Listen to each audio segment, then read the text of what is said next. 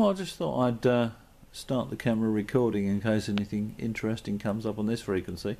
This is the United States Air Force, I can't remember what they call it now, Global Net or something.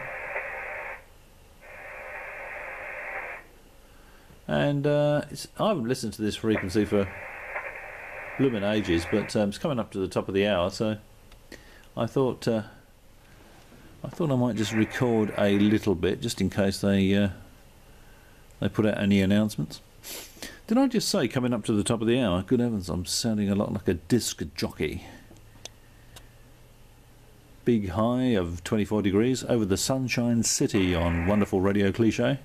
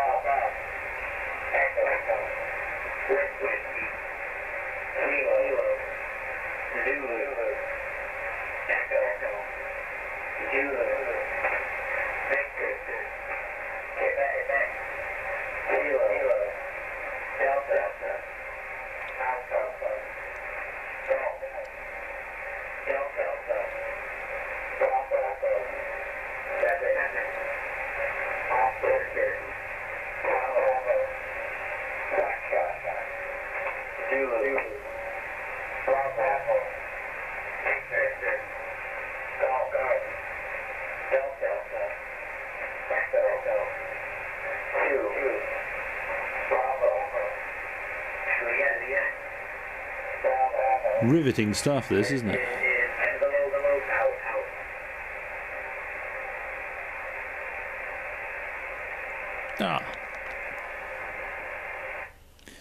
This is something rather out, and I missed it. I missed what it was called.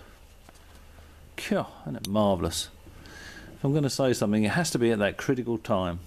Well, I think I'll post this on YouTube because apparently it's impossible to decode what any of these things mean unless you're the actual desired recipient. So I think I'll post that on YouTube, and if I know to listen for them at the top of the hour, I'm sure the Russians do. As I say, I've got no idea what I can't remember what they call that network now, but it's their sort of it's the United States Air Force, I think it is, Global Communications Network. Knowing the Americans, it's probably called Cobra or you know, something like that. It'll have some nice juicy name.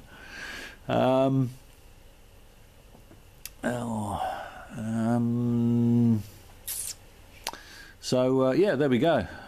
As I say, I've got absolutely no idea what it means, but obviously that's not a number station, that's a letters station. So the letters stations are alive and well, and I'll watch the news tomorrow, because that probably means some poor bugger's going to get the crap bombed out of him. Alright, well, as always, thanks for watching. And if I'm not on holiday in Guantanamo Bay, I'll catch you next time.